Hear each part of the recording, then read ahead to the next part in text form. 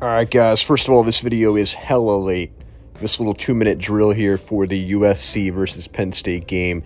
I know I should have had this one uploaded way sooner, but I was a bit lazy, guys, and if anybody regularly watches these, I doubt too many people do. My apologies to you. But anyway, Penn State gets a big win on the road, going to a different time zone. And I know USC just lost today on the road at Maryland, and they're now 3-4.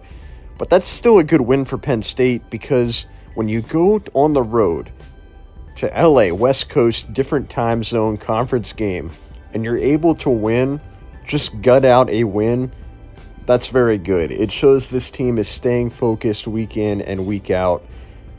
Not the best win, not the win you would expect, but USC is still a talented team on paper. They have a ton of NFL guys, and honestly, you take wins whenever you can get them. Tyler Warren was absolutely unstoppable in this game. USC fans probably had flashbacks to Dalton Kincaid in 2021, whenever he went absolutely crazy on him.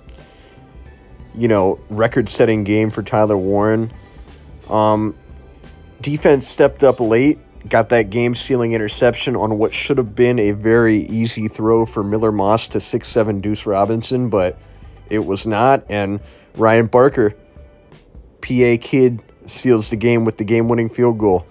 But next week, night game at 5-2 Wisconsin, on a bye week right now, is going to be the test of the season, because you got to stay focused.